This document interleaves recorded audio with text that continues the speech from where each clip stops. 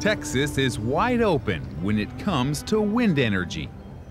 With little regulatory oversight and with ample state and federal support, this new frontier has quickly spread across parts of the state.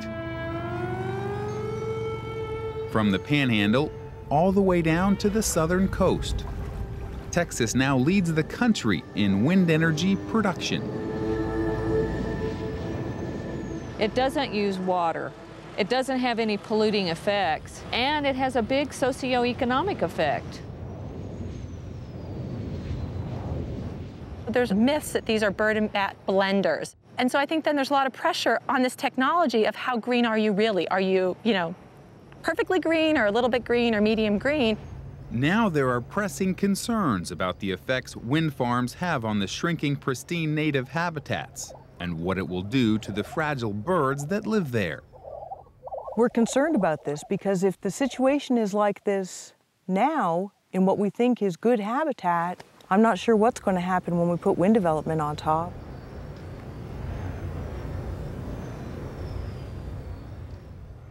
"80 miles northwest of Dallas sits NextEra Energy's Wolf Ridge site, with 75 wind turbines cranking electricity for the Metroplex. And when it's time for a routine maintenance check,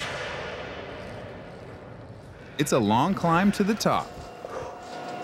Right now, we're 286 feet above the ground with these blades pointed up. From the tip of the blade to the ground is 400 feet. The turbines at Wolf Ridge generate enough electricity to power up to 34,000 homes. The wind turbine hub, you want it facing the wind coming at you, or you want it facing at a 90-degree for the wind, so that it makes it very economical and gets mass production out of them. It hadn't been but a year, and they already look like they've been here forever. While Dallas-Fort Worth gets the electricity, local landowners who lease their property for wind energy get a cash windfall. It's just really baffled me, I guess, to be able to be in the beginning of something like this. Roland Bell has 3 wind turbines on his Tumbling Bee Ranch. We've been also concerned with energy, so to me it looks like it's just a start on the right track. In 4 or 5 years it'll be just like windmills or whatever. You'll be just like part of Texas.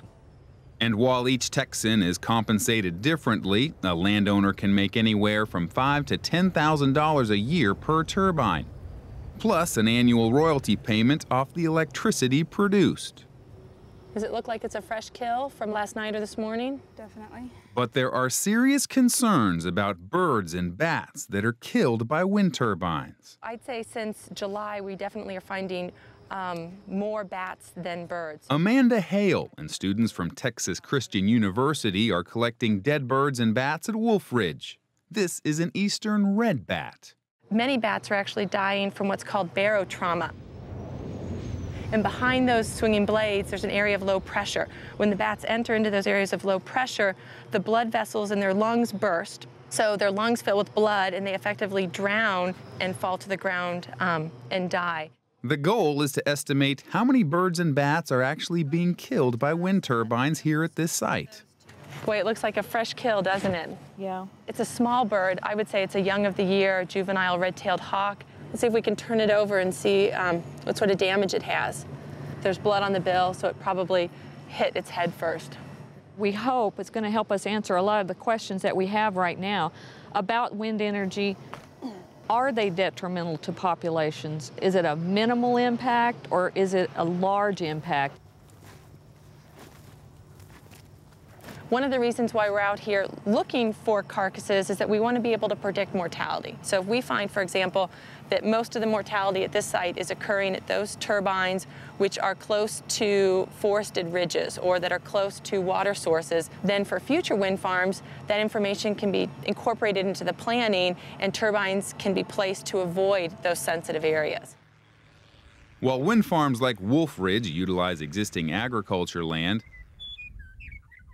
out in the Panhandle, wind development is pushing into untouched native grass prairies. And that is stressing this threatened bird, the Lesser Prairie-Chicken. Lesser prairie chickens are an icon of the prairie.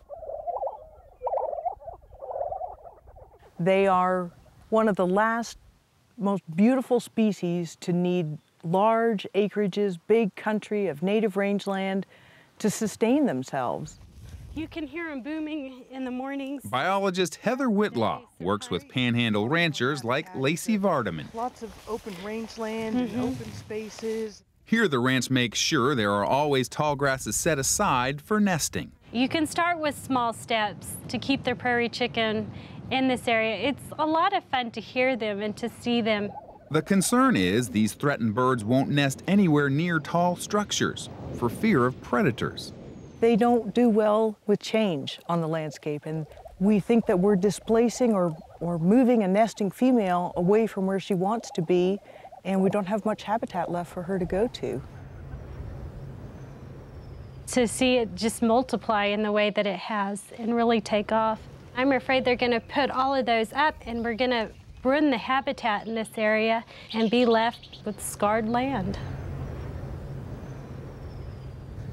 We need to arrange this last trap line. To take a close look at how many prairie chickens rely on native grass prairies, these Texas Tech grad students are setting up some traps. The Lesser Prairie-Chicken was once found in 34 counties in the Texas Panhandle. Now it's only found in 14 counties. Scientists believe that conversion of native habitat to agriculture and oil fields is the primary cause. This morning, the birds are sluggish and wary. Blake, we have one male up on that trap. Looks like it's one of those color-banded males.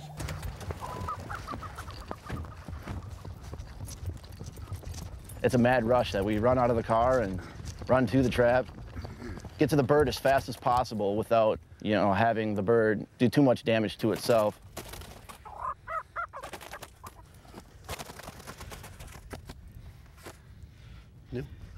He's a newbie. Minimal damage, a little bit cut on the sear, but he's all right. Our ultimate goal is to provide information to energy producers and to the general public. We are currently in the gold rush state with wind energy in Texas.